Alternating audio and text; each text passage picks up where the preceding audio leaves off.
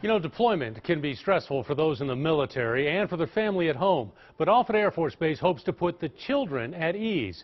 So today, more than 250 kids got an inside look at what their parents go through as they prepare to leave. KETV News Watch 7's JoBeth DeVera has a story you'll see only on 7. Down, up. From push-ups to squats.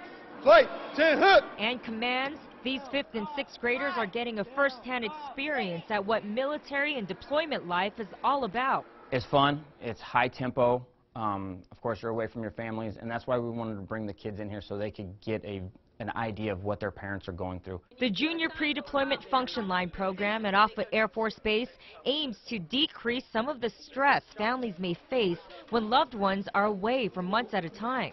There was just one time when I was 3 when he left, and it was like for 8 months, so I felt kind of sad that I didn't have my father to play with. Thursday, after a short briefing from General Greg Gio, the young cadets marched through the PDF line.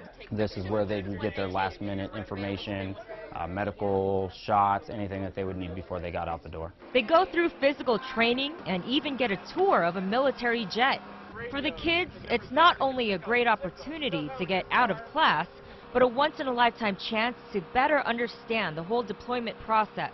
We're learning that they have to do a lot just to get there. It's fun and it's good for kids to see what their parents get to do. In Bellevue, JoBeth DeVera, KETV News Watch 7. This is the third time Offutt Air Force Base has offered the program to students. All right, before